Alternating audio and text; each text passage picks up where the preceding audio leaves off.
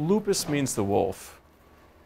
Without going into a long history of lupus, which is a lecture for some other class, the wolf is violent and unpredictable, and that's where lupus and the disease comes from. This happens to be a lupus vulgaris rash.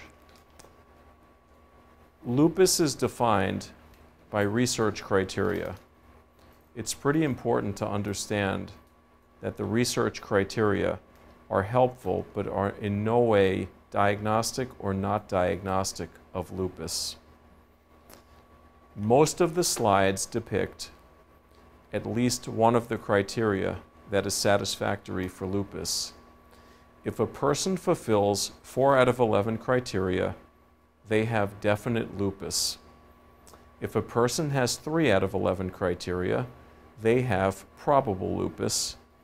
If a person has 2 out of 11, that's possible lupus. There are several circumstances where a person can have an undifferentiated connective tissue disease or an overlap syndrome. An overlap syndrome would imply that a patient fulfills the criteria for, let's say, lupus, and they also fulfill the criteria for rheumatoid arthritis. In the old days, that would have been called rufus. But these days, all the overlaps, whether they're Sjogren's, scleroderma, lupus, myositis, and several others, if they overlap and if there are criteria for multiple diseases and people fulfill multiple criteria, those people are said to have overlap diseases. One of the most confusing things to explain to patients is somebody who has features of autoimmunity, which I will get to and you will see pictures of. When somebody has features of autoimmunity and they have 1, 2, or 3 criteria, you cannot formally label them as lupus simply because of research criteria. In my mind, I know that if you have an ANA and a DNA, double-stranded DNA, by definition you have lupus. Why? Because the sensitivity of an ANA is 100% and the specificity of the DNA is 99%. And by the way, the same goes for the Smith antibody. For the board exam, if they were to ask you what is the most specific antibody for lupus, I don't know what the correct answer would be, because the Smith antibody, which is S small m, as opposed to the smooth muscle antibody, which is S big M, is equally specific as the double-stranded DNA. So if they ask that question, I don't know which one I'd guess. But this is a fair question on the boards. What's the most sensitive? ANA 100%. Most specific? DNA or Smith. Typically in blacks, it will be the Smith more than the whites, and vice versa for the DNA, although that does not hold true all the time.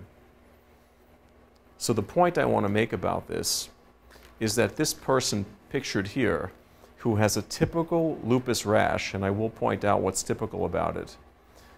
This person may have this rash with an ANA and a DNA, and therefore we'll say they have lupus.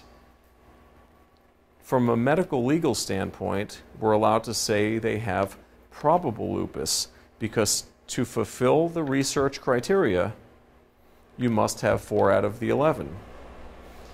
That is so people can be grouped and randomized into like groups, so that for the testing of drugs, everything is standardized. There are many problems with this. It's beyond the scope of the lecture, but understand that autoimmunity is a big community, and under the heading, lupus is the #1 thing, and you have your criteria. We're going to go through them. Before I get to them, I'll re-interrupt myself again. We briefly spoke about myopathy or myositis in lupus before 1 or 2 of you came in. I'm going to take another step back. Lupus is a B-cell dysfunction. So for those of you who say, what's an ANA or what's lupus? And, you know, what do I tell the patients?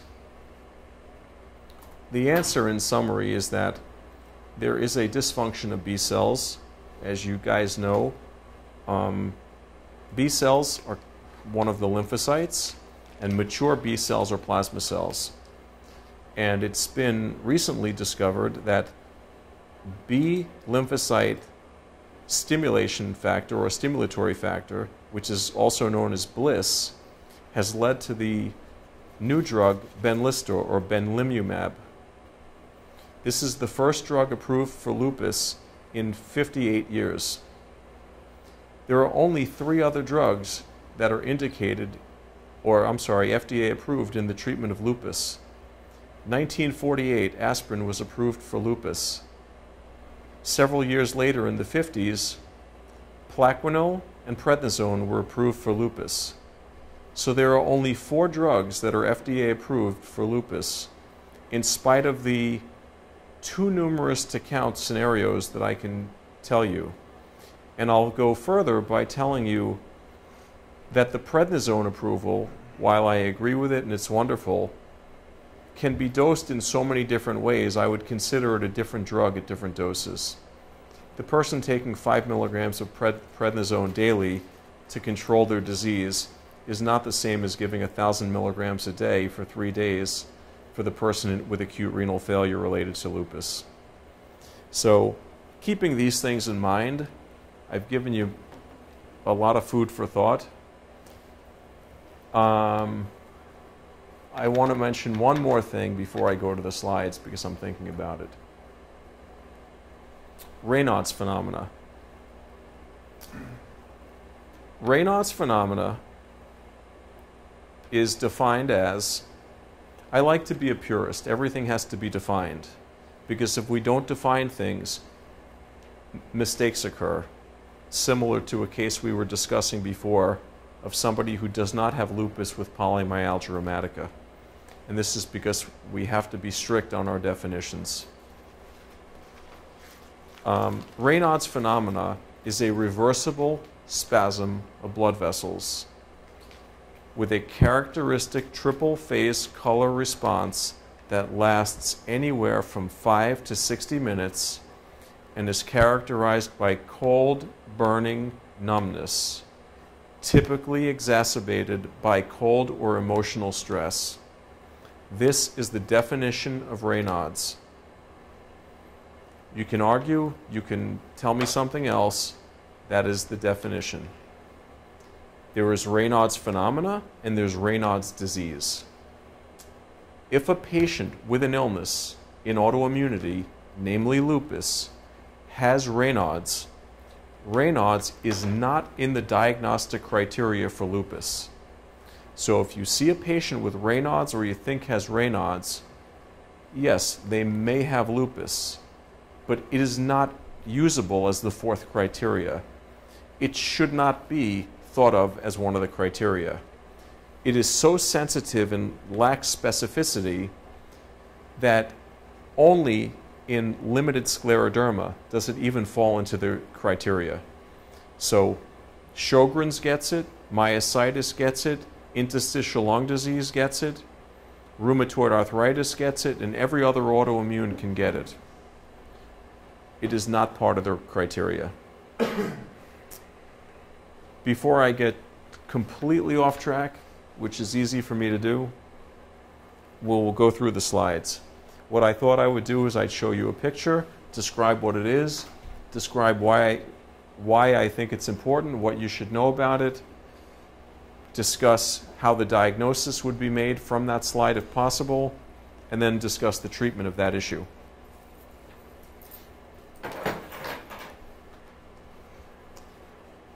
The first thing to notice that this is a young black male. Lupus is much more common in blacks than whites. Lupus is much more common in women than men. Women to men, 9 to 1. Skin disease in lupus is extraordinarily common. I'm not particularly good on certain statistics. Suffice to say, the presenting feature of lupus would be skin disease probably 20 or 30% of the time, possibly more. And during the course of the disease of lupus across the board, I'm sure it's more than 50%. I don't know exact statistics. I don't think anyone will ask you exact specific statistics, but you should know that skin disease and lupus is very common. So this is acute lupus, acute cutaneous lupus. What makes this characteristic of lupus, and you should remember this because this is extraordinarily important, because there's many mimics of this, sparing of the nasolabial fold. Nose, no good. Cheeks, no good. Nasolabial fold, normal. The classic lupus rash is not confused with anything. When it's not classic, it can be confused with a lot of things. Polymorphous light eruption. Many, many, many things. But young black male, other things that you can see in this, scalp lesions. This is a scarring lesion. This is discoid lupus. When you see a scarring lesion in discoid lupus, the hair will never grow back there again. Therefore, steroid shots to the scalp are not necessary. They're a waste of time. Plaquenil, while necessary to treat the patient, is not going to help their hair. This person will end up wearing a wig, a do-rag, or something, but they will not grow their hair back. The patient has lesions in their ear. When you see brown lesions in the ear of a lupus patient, you can bet that they are discoid lupus. There are so many lupus skin lesions, I probably can't name 10 of them. Lupus tumidus, lupus profundus, bullous lupus, subacute cutaneous lupus, discoid lupus, many more. Those are the ones that just popped in my head. Bullous lupus happens to be reasonably common. You should at least know that you've heard of it. And lupus profundus is actually paniculitis seen typically on the upper buttocks in a lupus patient. Again, it's important to know because if you see what looks like paniculitis or something that resembles erythema nodosum and it's on the buttocks of a black person, it's more likely that it's lupus profundus than erythema nodosum. Any questions on this slide? So, answer the question. What is the implication of different types of lesions in terms of like treatment, like treating them all the same? I will address your question. Well, you know what? Okay, let's talk about the treatment of lupus skin disease now. Everybody in the world who has lupus is treated with Plaquenil. It probably takes Plaquenil a solid 6 months to work. Plaquenil is extraordinarily safe, and nobody should hesitate to use it. The American College of Rheumatology and the American College of Ophthalmology in the last few years changed their criteria for screening. You do not have to go to an eye doctor for 5 years of being on Plaquenil, and then you go once a year. It's rarely a case report that a Plaquenil patient has to stop the drug because of retinal deposit, the so-called bullseye maculopathy, which I do have a slide of here. I've never seen it in my career. I really don't intend on seeing it. When Plaquenil was used for malaria, the doses were higher. There was more reversible deposition in the eye, but people did lose their vision because if they didn't stop the drug. But to continue answering your question, if you see a patient like this walk in the office, you're going to give them high-dose steroids. And you're going to give them very high-dose steroids. You may give them pulse steroids. It depends on how angry that lesion looks on that day when they come in, and it depends if they're sick. But just based on the skin lesion alone, if they come in with a hot, active lesion on their face that looks like this, that person should be hospitalized or put in an infusion center for 1,000 milligrams of daily Solumedrol for 3 days. They should dry up rather quickly. I've seen this. I've seen it slough an entire scalp with pulse steroids, with conversion to 80 milligrams of daily Solu-Medrol for a month, in combination with methotrexate, Imuran, Cellcept, and Plaquenil. Now, I've also seen this where we've used Cytoxan. There's advantages, pros and cons to Cytoxan. It's obviously very dangerous, but it's also very potent. One thing that is used in refractory skin lesions, particularly discoid lupus, is thalidomide. But thalidomide is not available even to me. There are a few rheumatologists around the country who've signed up for a particular protocol where they can access thalidomide for refractory or severely recalcitrant lupus skin lesions. So every lupus patient, regardless of their symptom, belongs on Plaquenil. It's felt to be disease modifying. The mechanism is felt to be the a blockage of toll receptors, TOL, toll receptors. This is something you will probably hear about in the next 5 to 10 years more. So everyone gets Plaquenil. Many people are on low-dose steroids. And then we have a litany of everything else, DMARD, steroid-sparing drugs. I don't know if you were here when I mentioned it. There's only 4 drugs that have ever been approved for usage of lupus by the FDA.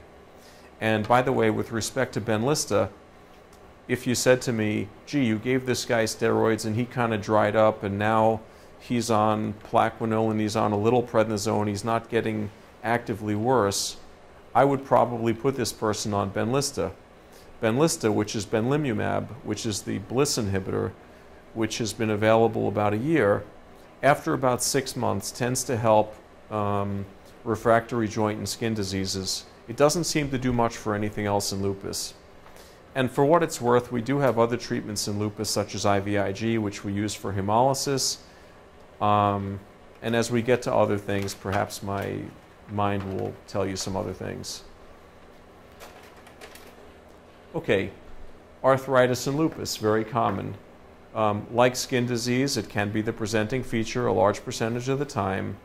And like skin disease, it probably occurs, probably more so than skin disease, it probably occurs in 60 or 80% of all lupus patients at some point in the course of their disease. This X-ray shows several characteristic features of lupus, as does the hand on the left, which represents that X-ray.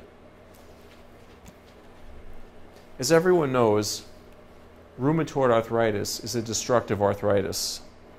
What everyone may not know is that lupus arthritis is a non-destructive arthritis. It is an arthritis where we get swelling and tenderness of joints without erosions, without destruction. But you can see ligament laxity and subluxations.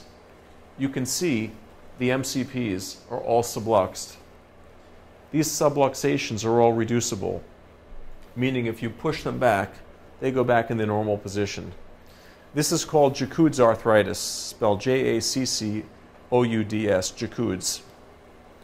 Jacquard's arthritis is an arthritis that is seen in lupus or acute rheumatic fever. I've seen it in lupus, I do see it in lupus, I have not seen it with rheumatic fever. I have not seen a case of acute rheumatic fever, but I've seen many cases of post-streptococcal arthritis, but they don't get this. Now the hand, if you were to look at this hand in the picture without the X-ray, you could easily make a case that this is a rheumatoid arthritis patient. Soft tissue swelling of the MCPs with probable synovitis of all the MCPs. These are swan neck deformities. If you guys can't appreciate it, if you've never seen them, without going into the pathophysiology of this, due to ligament laxity, swan neck deformities, and appear like this on the X-ray. All reducible, no erosion, no permanent deformity. Treatment, similar to rheumatoid arthritis.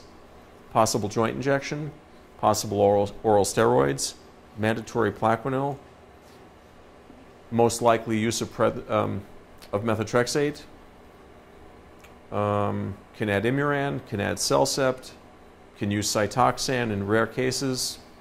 Probably wouldn't use IVIG, not for arthritis. But now our new drug of choice, when people fail 2 or 3 DMARDs over 3 to 4 months or so, would be to put them on Benlysta. And after 6 months of Benlysta, typically these people do remit.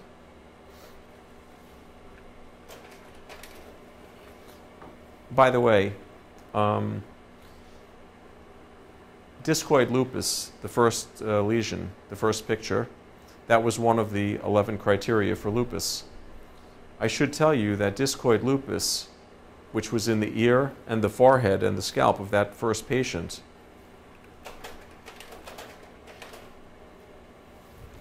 discoid lupus, that in and of itself can be a separate disease.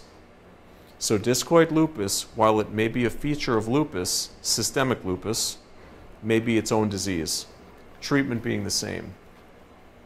Acute lupus rash, malar rash, either one of these can be a criteria of the 11. Either one of these can fulfill the criteria for skin lupus.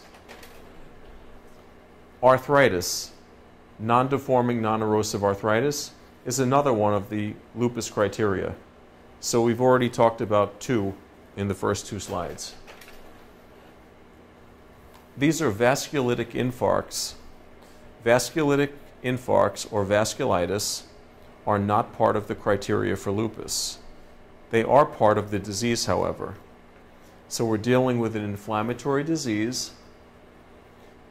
Anything can happen. These can represent thrombus in somebody with phospholipid antibody disease. These can represent vasculitis in somebody who has generalized uncontrolled inflammation of blood vessels.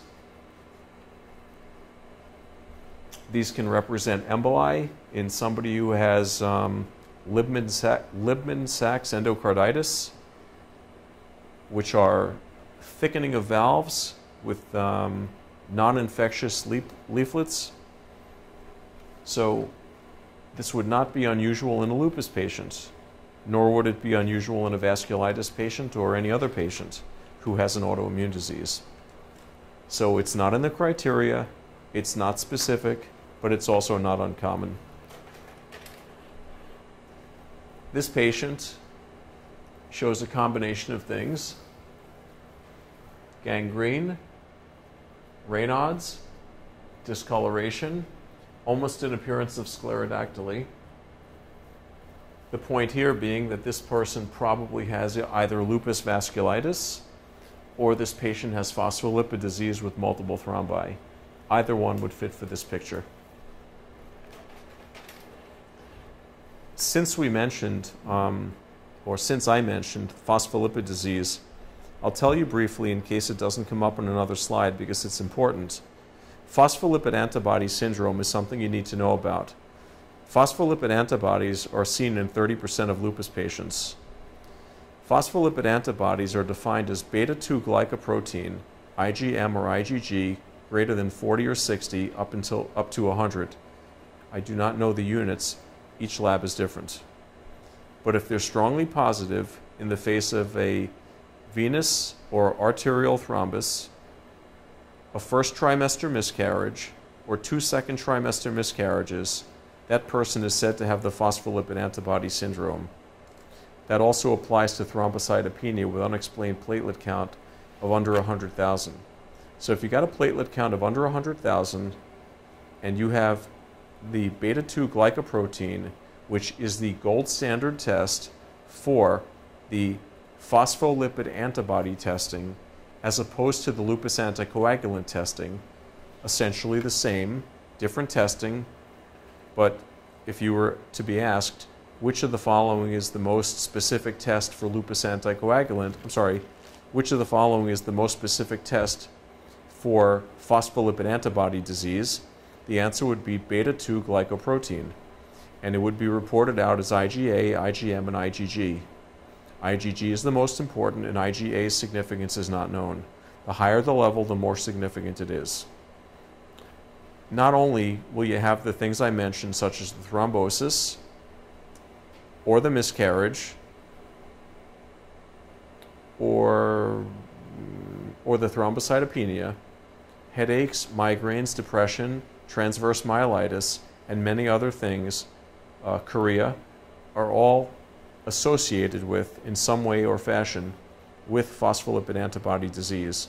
And again, the reason it's in this lecture is to point out that about 30% of people with lupus have phospholipid antibodies.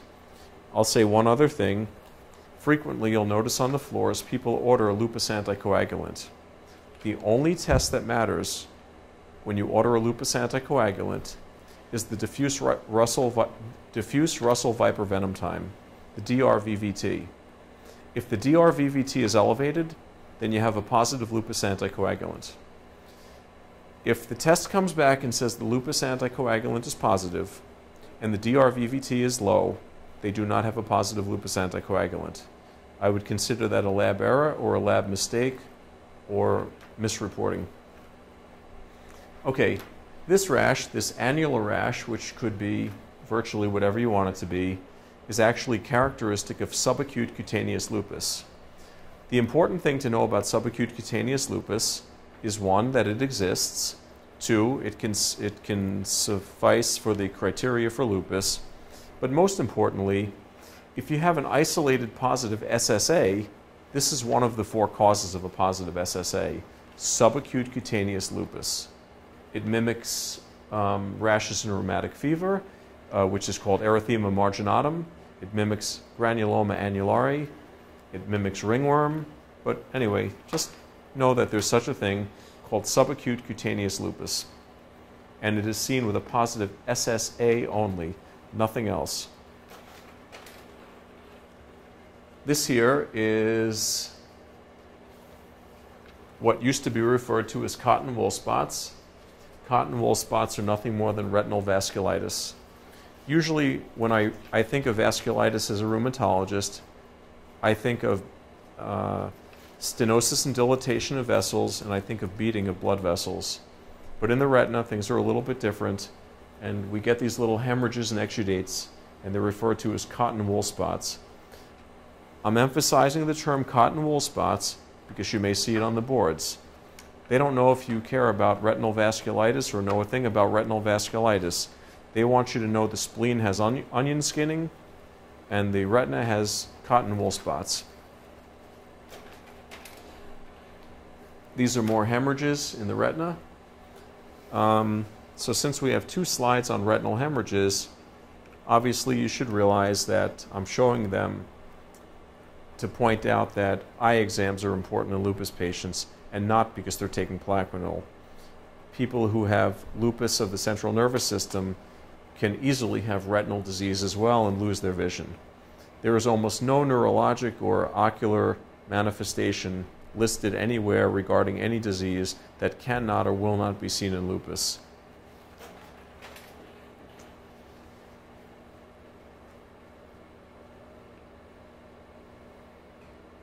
This may be the slide of the bullseye maculopathy. I hope there's a better one, but in theory, this is a bullseye in the macula. I think there might be a better one, but if there isn't, this is the bullseye maculopathy of Plaquenil toxicity. You will never see this in your clinical practice. You may hear about it, you may read about it. I emphasize may. Rheumatology, 21 years, haven't seen it yet, haven't heard about it yet. But before the 70s, happened commonly. And it's diagnostic of Plaquenil toxicity. So if on the boards they ask about Plaquenil toxicity, the answer is possibly bullseye maculopathy.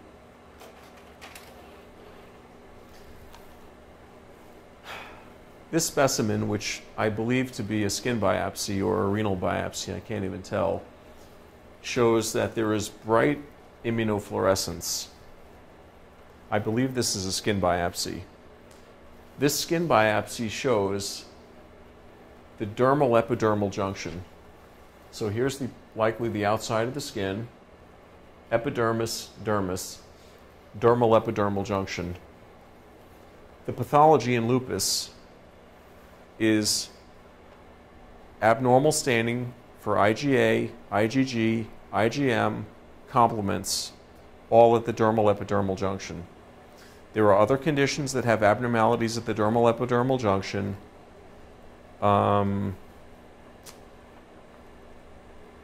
Pemphigus gives you abnormalities at the dermal epidermal junction. So don't take for granted that it's automatically lupus. But if you have complement or immune globulin deposition at the dermal epidermal junction, you're dealing with lupus on a skin biopsy. We're switching now to kidneys. We're entering another organ system. I have a few kidney slides here. I'm going to go through them and then tell you a little bit about them. We may actually have less pictures than I thought, and I apologize. And I may be going the wrong way, I don't know.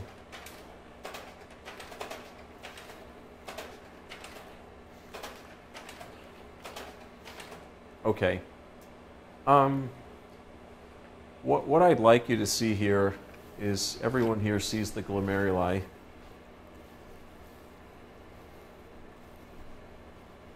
This is all very thickened. There's excess cells. This is diffuse.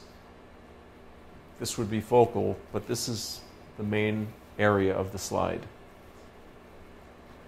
Lupus of the kidney has a classification system that goes from 1 to 6. But there's also chronicity and other grading systems. So this type of a slide would be reported to you as diffuse proliferative glomerulonephritis. The reason that diffuse proliferative glomerulonephritis is important is this is treated with Cytoxan. Cytoxan is not FDA approved for lupus, but the only treatment for diffuse proliferative glomerulonephritis, or DPGN, is Cytoxan. Pulse Cytoxan, IV Cytoxan, not oral Cytoxan. I realize they don't have any pictures of the lungs, but I do want to make a point. One of the main areas where we use oral Cytoxan in lupus is in pulmonary hemorrhage. We can talk about, at the end, any organ system I missed, but I always like to mention that pulmonary hemorrhage is treated with 2 milligrams per kilogram of Cytoxan, whether it's IV or PO, as opposed to 1 gram a day or a milligram per meter square, which is approximately a gram. And it would be done, not daily. It would be given monthly for 6 months, followed by quarterly for another 18 months. That's in combination with high-dose steroids. Many studies are currently ongoing looking at the use of Cellcept in place of Cytoxan due to the toxicity of Cytoxan. When using Cytoxan in young females, you need to have them store eggs because the Cytoxan side effects includes destroying your eggs. The other Cytoxan side effects include cancers, namely hematologic malignancies, bladder cancers and hematuria with hemorrhagic cystitis,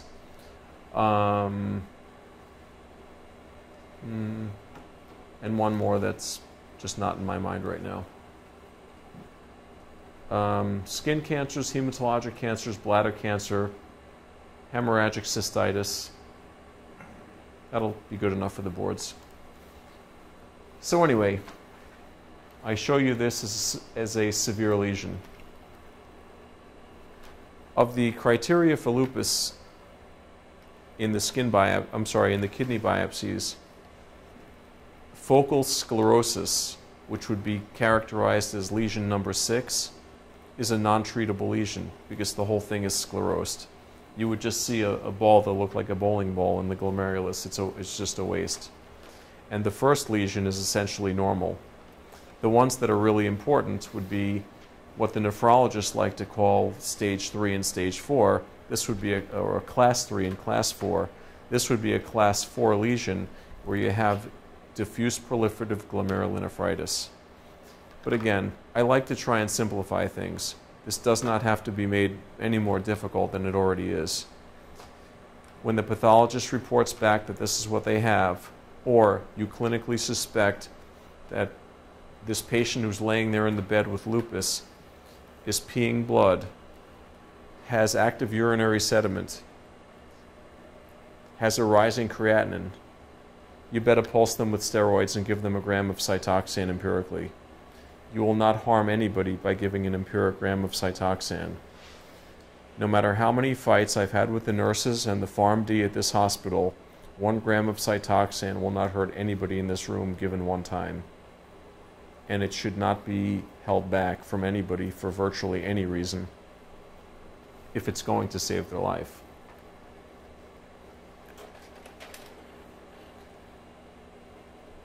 Clearly this lesion here is not a Cytoxan lesion. This is more sparse. What you see here are thickening of mesangial loops. When you see mesangial thickening, and that's the predominant feature, this is a cell sept person. This could even be a nephrotic syndrome patient. So if you don't have diffuse disease with coalition of the glomeruli with an increased cellular infiltrate, and you have nephrotic syndrome, or you have non-nephrotic proteinuria, the treatment of choice in those people is no longer Cytoxan. The treatment for those people is CellCept. CellCept is mycophenolate mofetil. The typical dose is 3 grams daily in split doses. The pills come in 500 milligram tablets, and it's 2 tablets 3 times a day. That's the dose. Different specialties for different reasons, whether it be transplant or what have you, occasionally use 4 grams.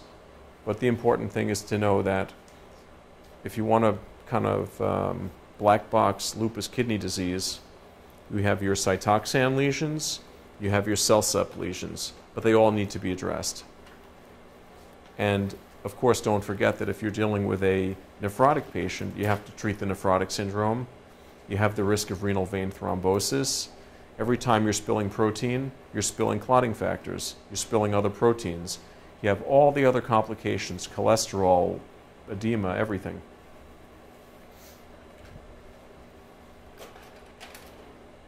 This here is a kidney biopsy. This is a kidney biopsy showing positive immunofluorescence throughout the glomeruli. I couldn't tell you if this were IgG or complements, but nonetheless, if you see a stain like this, and again, I've seen these on internal medicine boards, rheumatology boards, they just want you to recognize that there is positive immunofluorescence. This is what it looks like, and when you have a diffuse immunofluorescent pattern within the kidney, they don't expect you to be a renal pathologist. They simply expect you to recognize that this is seen in lupus nephritis.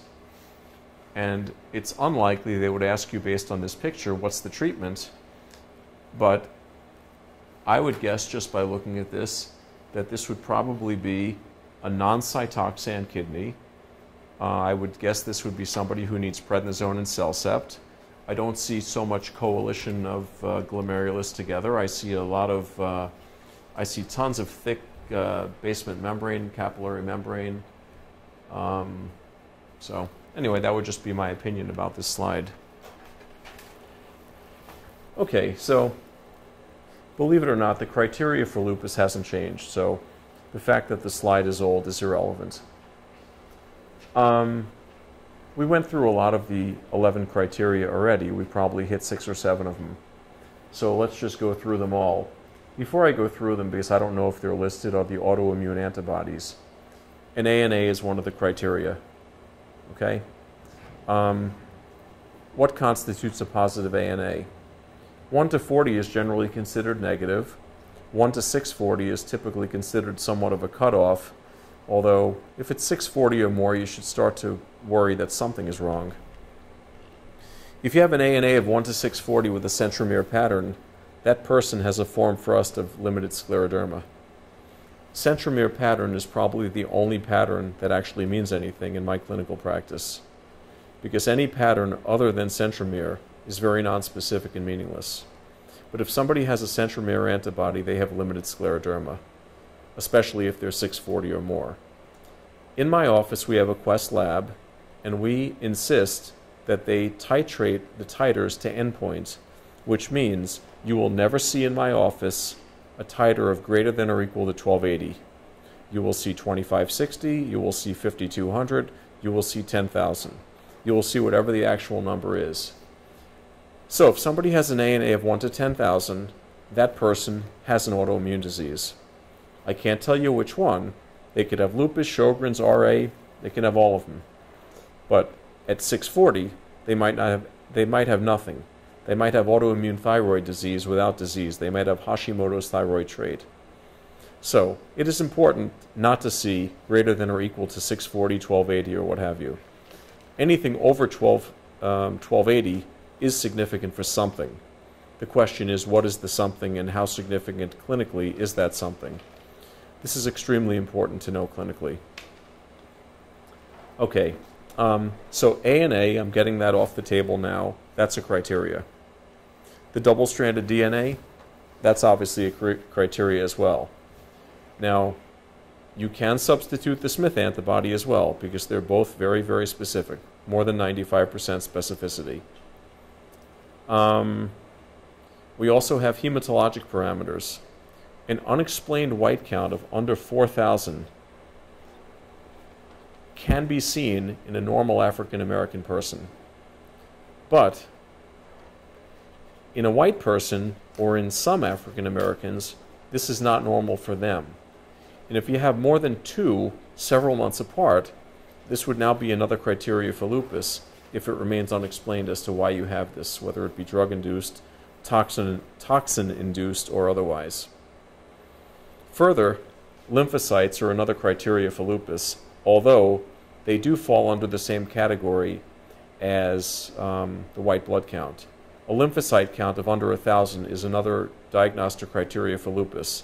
It cannot be used in addition to the white count, but either a lymphocyte count, an absolute lymphocyte count less than 1,000 on 2 occasions, more than a few months apart, but independent of a white count of 4,000 or less would be another criteria for lupus.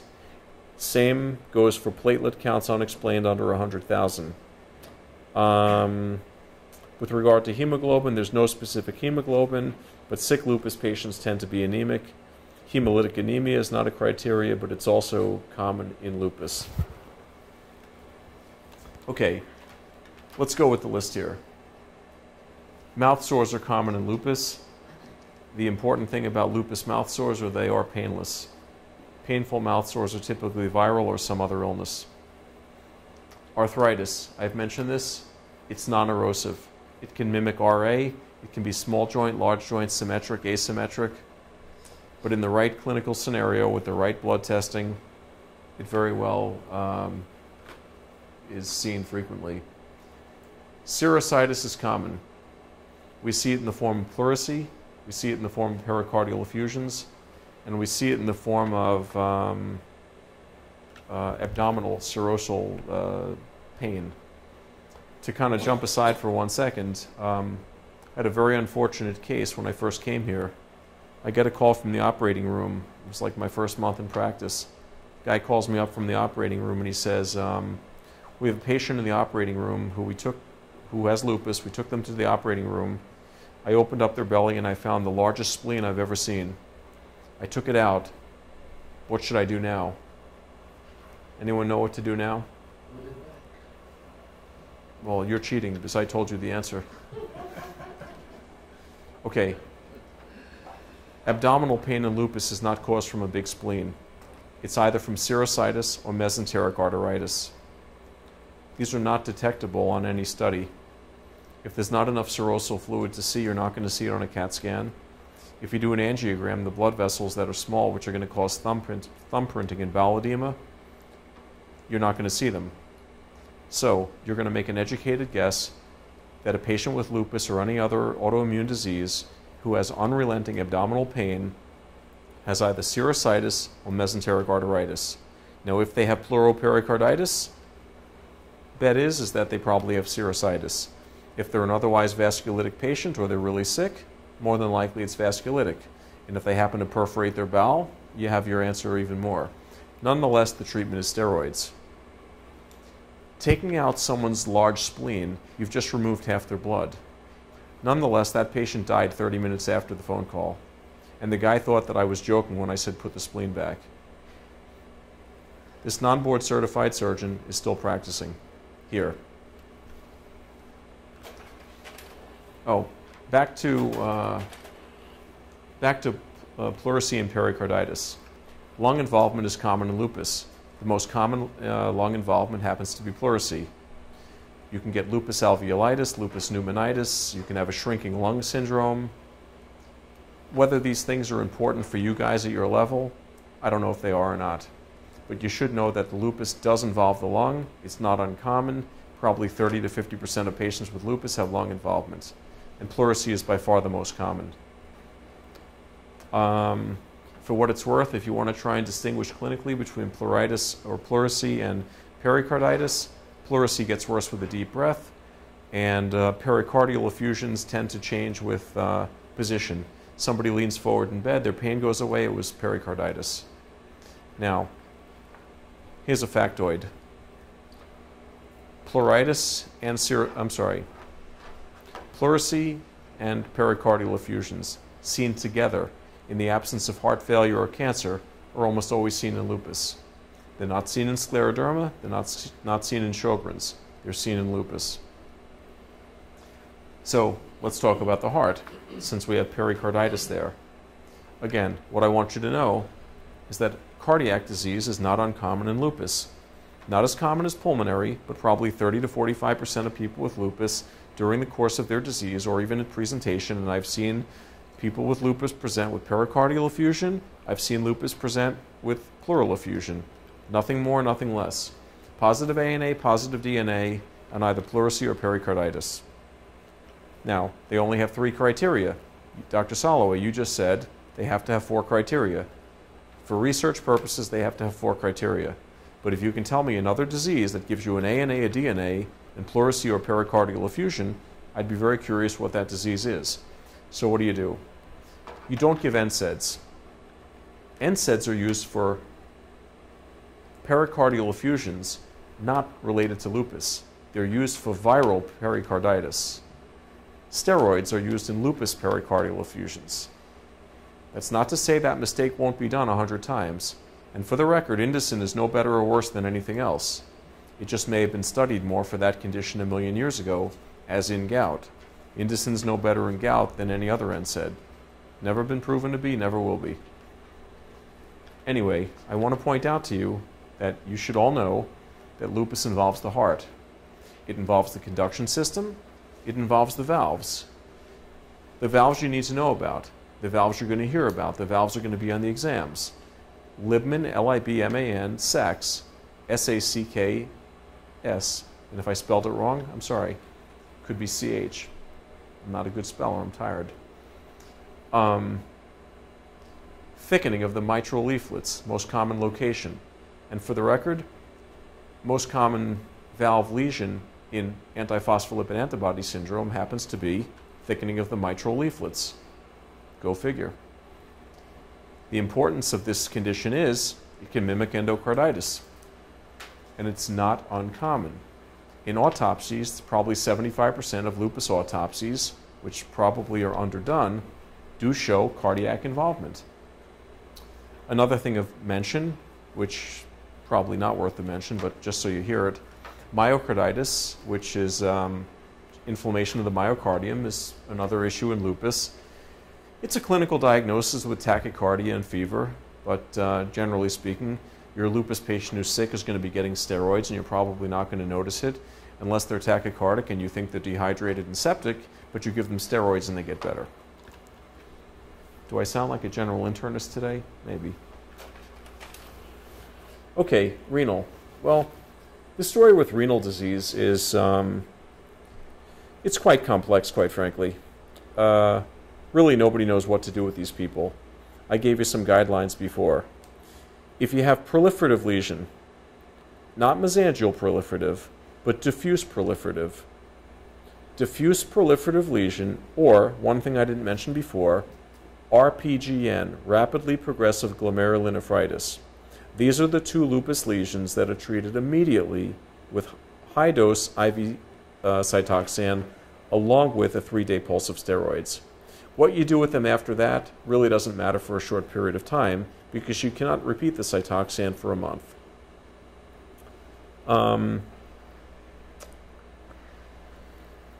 You can get other problems in lupus. You can get other problems in kidney disease in a lupus patient. Right now we don't deal with NSAIDs that much, but NSAIDs cause interstitial nephritis. Pretty much anything you can think of can occur in lupus of the kidney, but the most important is the glomerulonephritis, the nephrotic syndrome. The persistent proteinuria, by definition, to fulfill the criteria for lupus, 500 milligrams of protein in 24 hours. So if a person has 500 milligrams or more of protein in 24 hours that does not have another explanation such as diabetes or hypertension, that person may very well have lupus nephritis. What do? You do a kidney biopsy. Ultrasound-guided fine needle aspirate of the kidney. Get 10 or 20 glomeruli. The thing gets sent to a renal pathologist. They report back to you a very nice report. Tells you what to do pretty much. Essentially, the way I break it up, it's either a Cytoxan lesion or it's a CellCep lesion because they all have to be treated with something. And for the most part, at the beginning, they're all going to be on high-dose steroids. Not necessarily pulse steroids, but until you stabilize the patient, they're going to get 60 or 80 milligrams of daily prednisone, which equates to usually 1 to 2 milligrams per kilogram of steroids. Neurologic disorder. This slide doesn't really do that justice. Literally everything that's on the list for MS is on the list for lupus. I'll go so far as to say that if you think your lupus patient has MS, they don't. What they have is CNS lupus manifesting as demyelinating lesions in a waxing and waning pattern. Now, what does that mean? Well, really nothing, because you're still going to treat them with their MS meds, because we don't really have good meds for CNS lupus. What do we do for CNS lupus? Well, if they have seizures, we give them seizure meds. If they have psychosis, we treat them as if they're psychotic. They get Haldol, they get high-dose steroids. Now, remind me to go back to steroid myopathy in lupus, because we were talking about myopathy before. Okay, patient is psychotic, you don't know they have lupus, you order their blood, they're sitting there in the psych ward, they're in leather restraints, and their blood is pending. You've given them Narcan, you've given them sugar, you've given them everything you're supposed to. Somebody from the family comes in, says they have lupus. What are you going to do to find out if they actually have CNS lupus? Well, the good news is you're not going to do anything wrong because we don't have any diagnostic criteria for CNS lupus. But what you're going to try and do is you're going to try and do an MRI of the brain. You're going to look for CNS vasculitis. You're going to see if there's white matter lesions. You're going to look for bleeding, hemorrhage. You're going to do a lumbar puncture. Now, oligoclonal banding, which is an abnormality in MS and lupus, is not specific for either one. So it's helpful. It proves that something's wrong. It proves that their psychosis is coming from an organic brain syndrome, but you don't have a lot to hang your hat on. I would say in that patient, I would empirically give them a gram of Cytoxan. Again, I don't think I'd be doing anything wrong to them, and I have nothing else to offer them. I would probably also give them high-dose pulse steroids, keeping in mind that you can get steroid psychosis, although frankly I really don't see it very often. I have seen it. It's really not that common.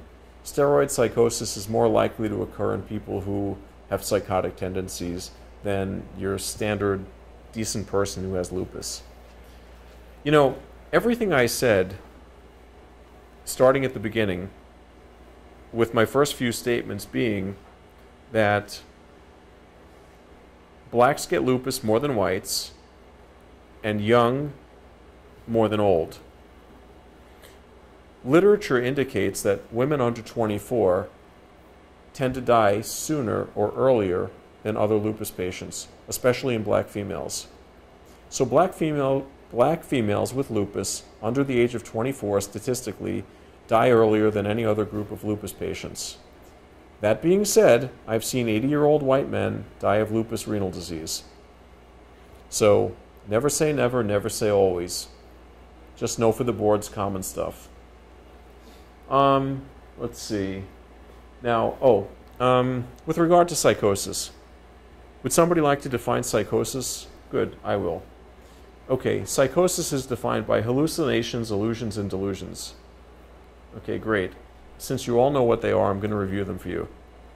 Hallucination. Hallucination is a misperception of something that is not there. Illusion. Misperception of something that is there. Delusion. False, unshakable belief. I'm driving down the road and I see a mirage. I think there's water. That's an illusion. Because I think there's a mirage. My brain is misplacing the road. Hallucination. I'm hearing voices. There's no noise, but I'm hearing them. Something's not there. Okay, now that I've defined these things for you, but you guys already knew that already, and if you didn't, now you're one up on the group that didn't make it for this lecture. And by the way, I don't think 3 of you knew that answer. Anyway, being easy on you. I want you to know something. Alcoholics have auditory hallucinations. Lupus and other organic brain diseases do not. They have visual hallucinations. This is one of your differentiating points. So when you meet Mr. Psychopath in the psych ward, if he has visual hallucinations, you need to consider that he has organic brain disease, either lupus or something else. If the same guy has tactile fremitus or auditory hallucinations, he's a drunk with DTs, more than likely. Again, never say never, never say always. Common things occur commonly. These cliches have a reason. They usually hold true. Okay, now, believe it or not, if I'm not mistaken, I already went over these. Isn't that pretty cool? Okay, so 4,000 I was right. According to this, it's 1,500 on the lymphocytes. More important than knowing the number 1,500, really what you need to know is, let's go back to what I said at the beginning again. I said that lupus is a B-cell dysfunction. Well, what kind of a white cell is a B-cell? It's a lymphocyte. Well, there's obviously something wrong with the lymphocytes because there's a deficiency. So that's one of the criteria for lupus. White count, lymphocytes, thrombocytopenia less than 100,000. These things, or hemolytic anemia, autoimmune hemolytic anemia, with everything else excluded, toxins, malignancies, whatever you choose, all may lead to a lupus diagnosis. I guess what I'm trying to tell you is that if you see somebody who has a hematologic issue, please order an ANA and a DNA and call me. Okay, the ANA test, which is on the bottom, has to be positive. The sensitivity is 100%. There is no such thing as ANA negative lupus, okay? This is being recorded. I don't care who disputes me. What used to be considered ANA negative lupus is now called phospholipid antibody syndrome, because all the ANA negative lupus people that existed, once phospholipid antibody testing became available, those poor souls, they all had phospholipid antibody disease. So ANA lupus does not exist. If you think they have lupus and they've never had a positive ANA in their life, they don't have lupus.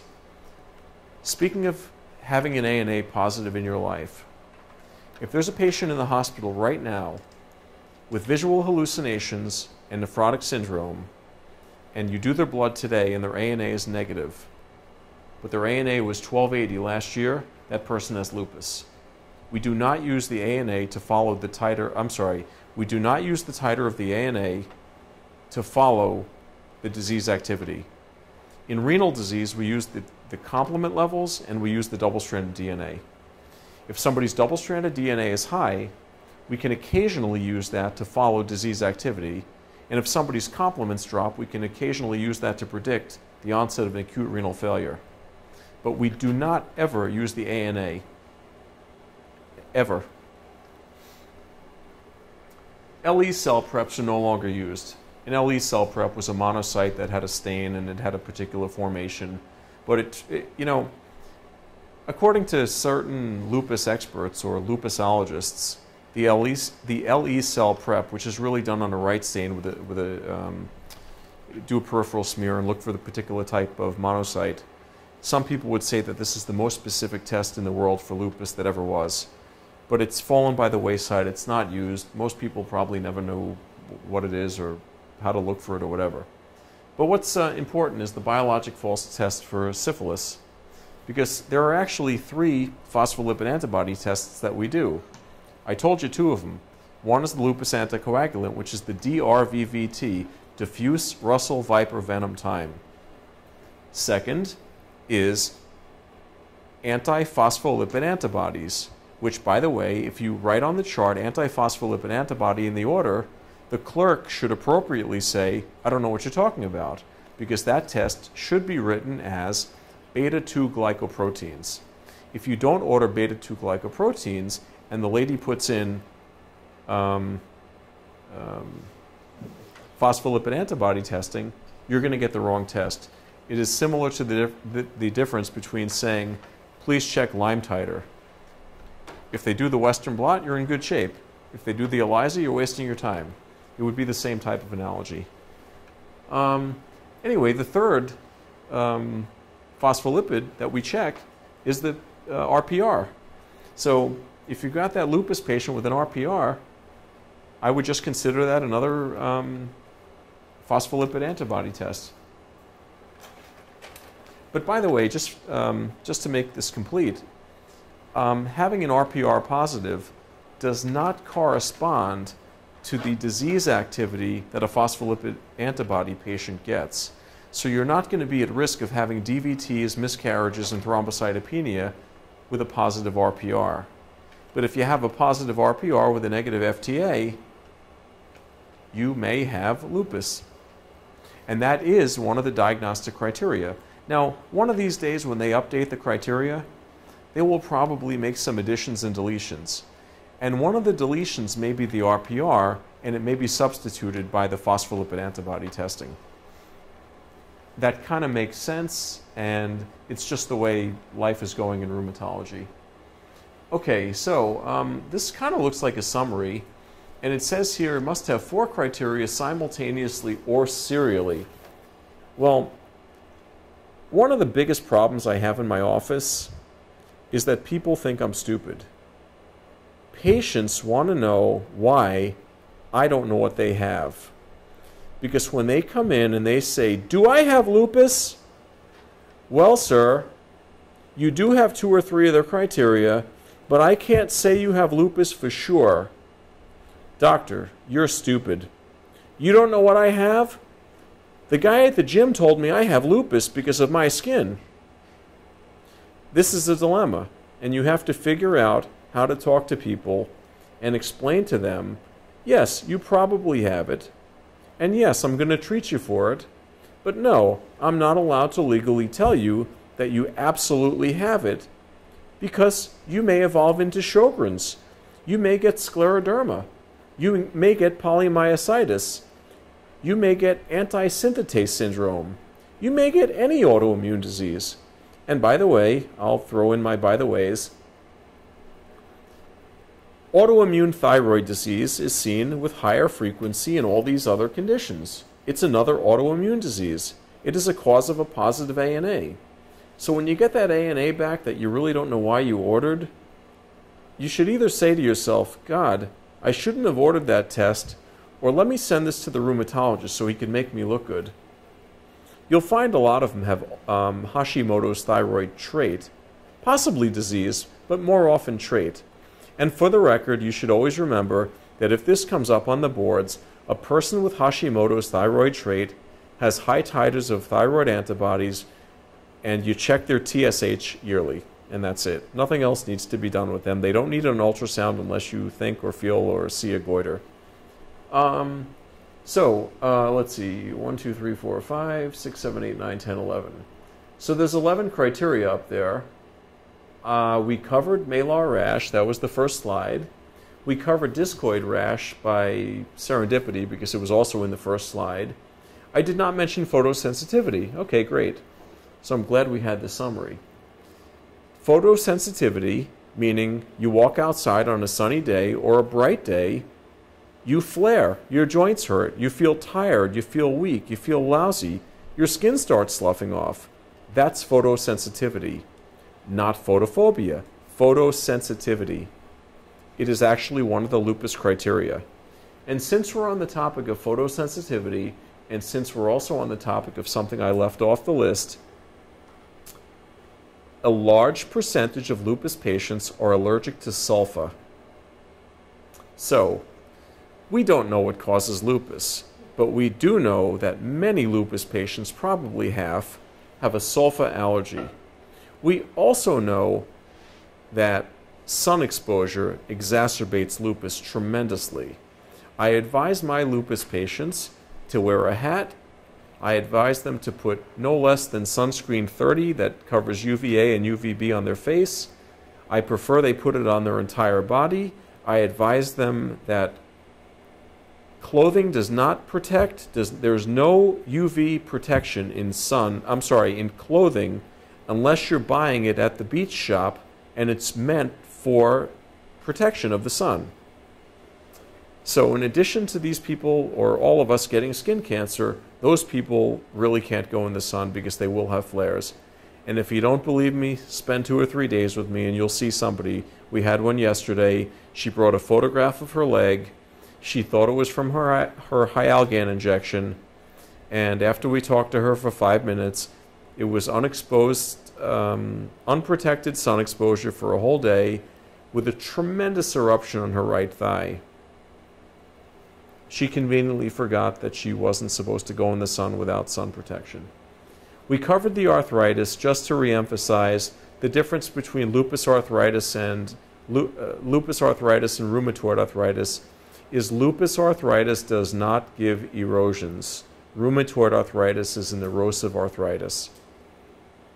Serositis, that means there's inflammation of serosal membranes. The serosal membranes include the pleura, the pericardium, and the abdominal cavity.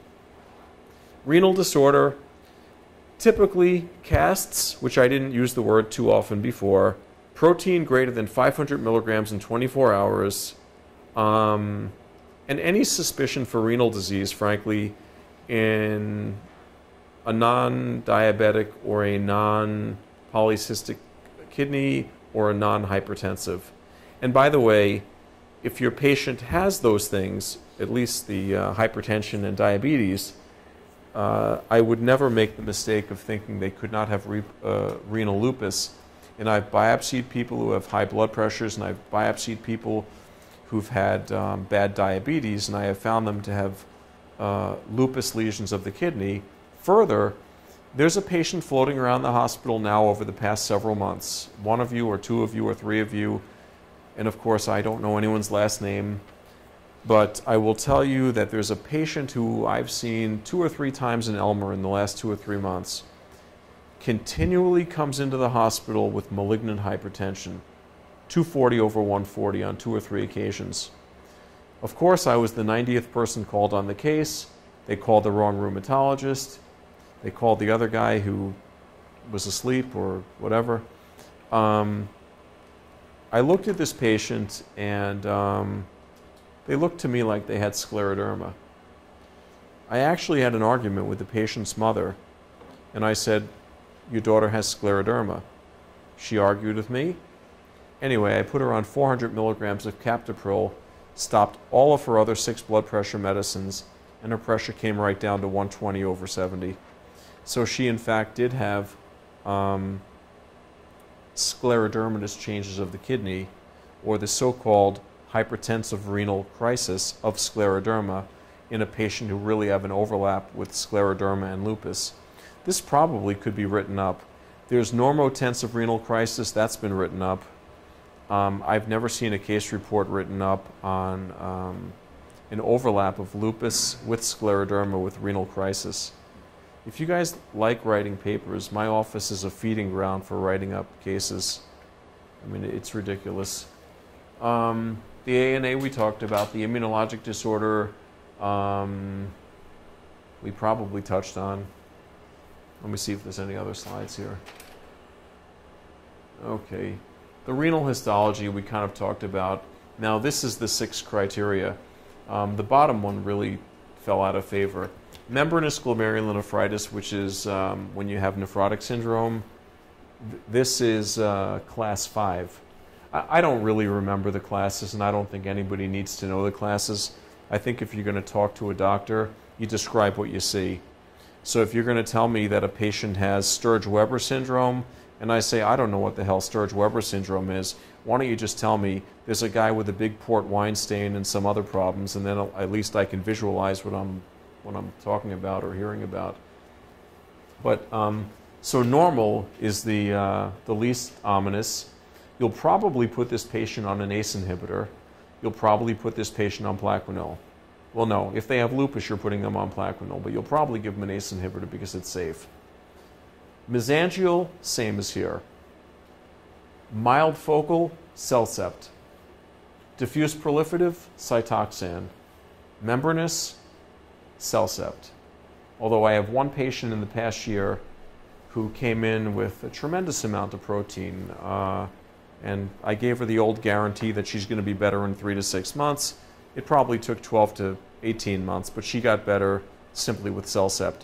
I think out of my own nervousness, I gave her 1 gram of Cytoxan just to make her happy, let her know that I was doing something extra for her. Okay, here's a little bit more about central nervous system. The important things I think you know: seizures, psychosis, aseptic meningitis. You need to know this. Don't give Motrin to a lupus patient because on the boards they get aseptic meningitis. That's a good one to know. The list is pretty protean, so you know, if you can think of a neurologic issue, it can be seen in lupus. Again, more of what I just said.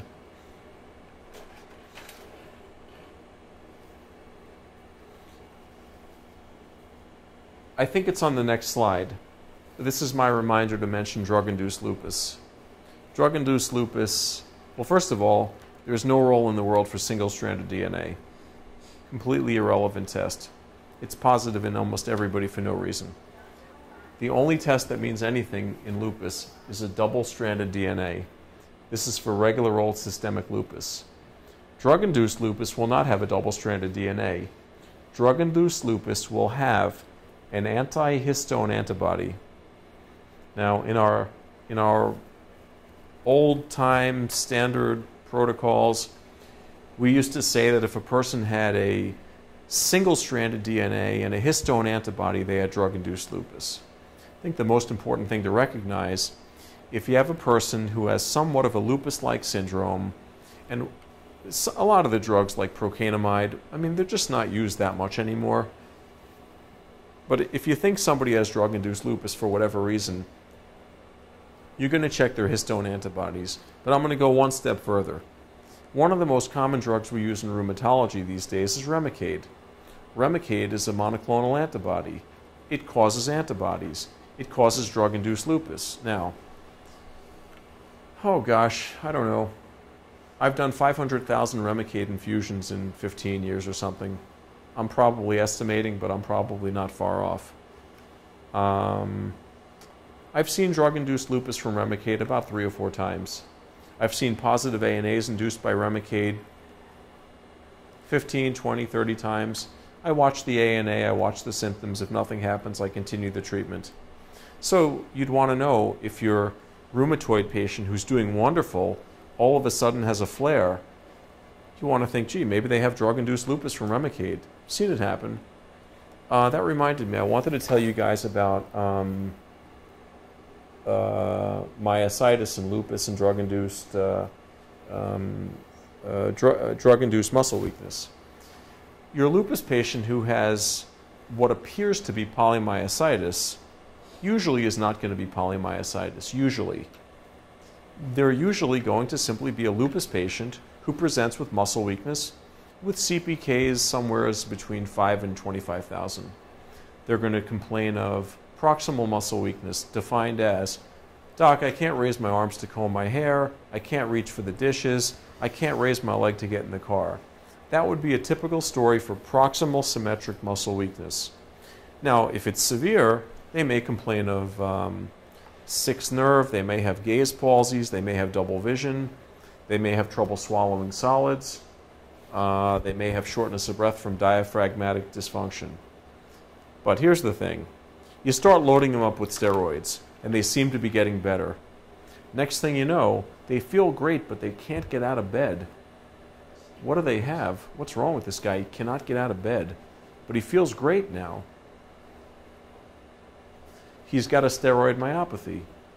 There's no particular dose, but what you need to know about a steroid myopathy is that it's preferential leg weakness to upper extremity weakness in a patient who typically gets 40 or 80 milligrams of prednisone a day for, I'd say, more than several weeks. If you stop the drug, it goes away immediately. Problem is, so does the problem that you just treated. So you have to be careful. That's why you need the so-called non-biologic DMARDs. Now, in myositis, we use a combination of methotrexate and Imuran. Now, this used to be taboo to mix those two drugs because you're going to wipe out their liver. Well, now it's not taboo. Now it's great for myositis, polymyositis, dermatomyositis. Nothing treats inclusion body myositis, but in case you haven't heard of it, that's the other inflammatory myopathy rheumatologists treat. Even though I just said there's no treatment. Okay. Is there any question that anyone has about this? Because just to make it simple for you, I'm going to, you know what, let me see what the next slide is.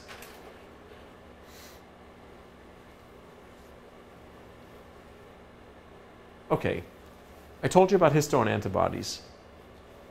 Everything else is negative, okay? This is single-stranded DNA. So no one cares about single-stranded DNA, nor should you. Histone antibody is the board answer. Person has drug-induced lupus, you suspect that they've been on procainamide or clonopin or chlorpromazine or whatever they're on. What test do you order? The test question is histone antibodies. Does anyone have any question about these antibodies that I can answer? I'll answer questions at the end, so if you're afraid or shy or whatever, or if you swallowed your tongue or something. Okay, phospholipids, I did mention it. Okay, thrombosis, recurrent thrombosis of unknown etiology, you have to work them up for phospholipid antibody disease. Recurrent fetal loss, I defined it more specifically than this. One first trimester or 2 second trimester miscarriages with the right serologies, diagnostic. Thrombocytopenia, less than 100,000 unexplained. Lividoreticularis. I don't have a picture with me, but pictures are common. People who have it are common. I'm willing to bet every single person in this room has seen lividoreticularis and they just didn't know what to call it. If it looks like they have freezing cold thighs that are purple with red lines running through the purple and the sun is shining through an ice cube and you get that lattice pattern, that is lividoreticularis. The reticular pattern of that sun going through the ice, okay? So when I see lividoreticularis, my thoughts are typically, maybe they just have a little dermal vasculitis for an unknown cause, maybe they actually have a vasculitic disease, and then I consider lupus, phospholipid antibody syndrome, and I just run through my list of possibilities because there's an endless supply of autoimmune diseases. When it's said that a person can have 100 types of arthritis, what that statement really means is that there's 100 types of inflammatory disease that are associated with an inflammatory arthritis. Like I told you guys, if you were here at my rheumatoid lecture last month, I told you that rheumatoid arthritis is not a joint disease. It is a systemic autoimmune disease with a predilection for the joints. You have to think of things that way. Crohn's disease, don't think of Crohn's disease as a small bowel disease. Think of it as a granulomatous disease with a predilection for the small bowel. Because you can have Crohn's disease of the brain, Crohn's disease of the muscles, Crohn's disease of the joints and sacroiliac joints, without having bowel disease. You can have sarcoid of every part of your body and not your lungs. You can have rheumatoid lung disease without joint problems. So don't ever forget these things. They may be above the scope of what a family practitioner will do, but you should have heard of them and you should know of them.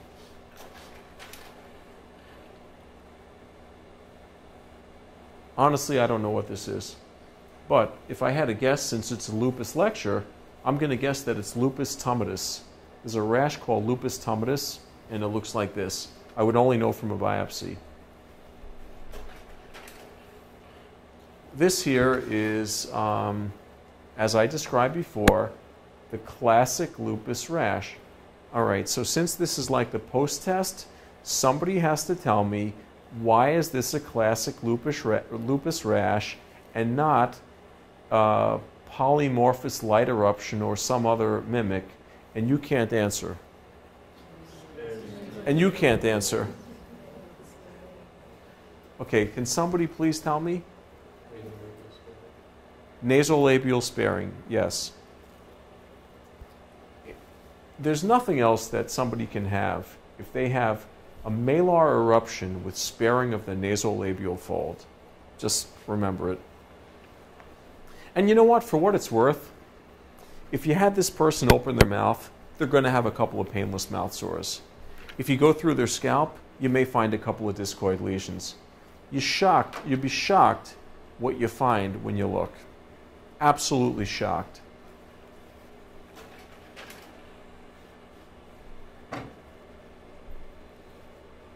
This character's just got a lot of makeup on, I think. I don't know what her story is. She's got a big nose and maybe a goiter.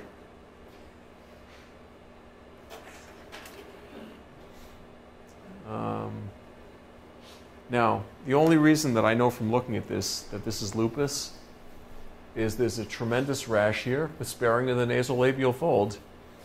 If I saw just this, there's no way in the world I would know that this was lupus without a biopsy. So you've got lesions. You know, the lupus lesions of the skin, they probably make up the most common manifestation of lupus, short of the ANA and the DNA. They come in every shape, size, and form. There's almost nothing that isn't seen. But the answer is in the biopsy. All these biopsies have immunofluorescence at the dermal-epidermal junction. If the pathologist writes back a report that says consistent with lupus, or you're kind of hazy about the report and you don't know what's going on, read the body, read the summary. If they don't mention the dermal-epidermal junction, you can't make any statement about it, nor can they.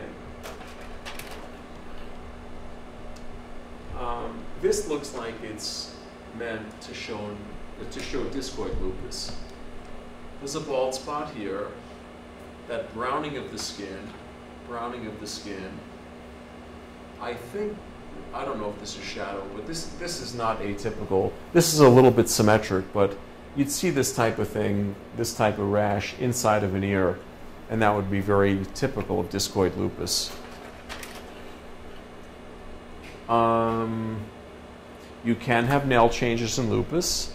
There are no specific nail changes for lupus. I think these are actually some variety of spoon nails, which are seen in iron deficiency. This looks like thrush, so perhaps this is a steroid-treated patient. So even if I don't know, I can make up great stories for each slide. Okay, that ends my lupus presentation.